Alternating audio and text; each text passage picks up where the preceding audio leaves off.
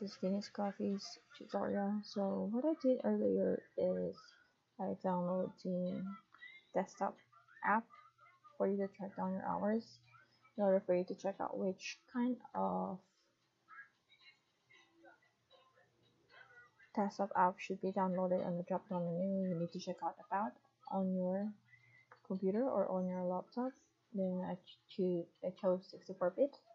Once it has been downloaded, I click Run. Then you have to create the end user license agreement.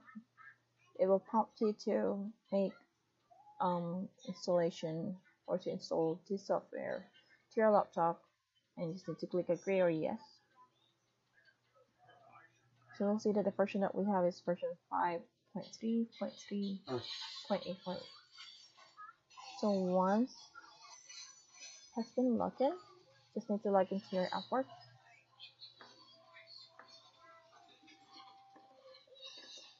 So hit continue.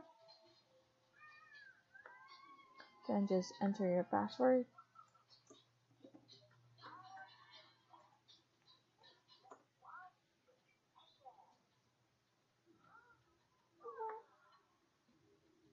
Once you're all up, you will see that on your desktop there's a time tracker and instant messenger. Just need to click out yes. Run the time tracker and display your activity as your work for guaranteed payment or on hourly contracts. That's why we download this app. Then you will see the use messages to ask questions, share files, and set your visibility, which is a good communication is the key in order for you to have a good project. So lastly, you can access the time tracker and message through the Upwork icon in the system tray or on the menu bar. So just click next, and there you go. So all you have to do is you need to check out the keyboard shortcuts. You need to review everything. Then you have to type in what you are working on. Then you will see on which client you are working on.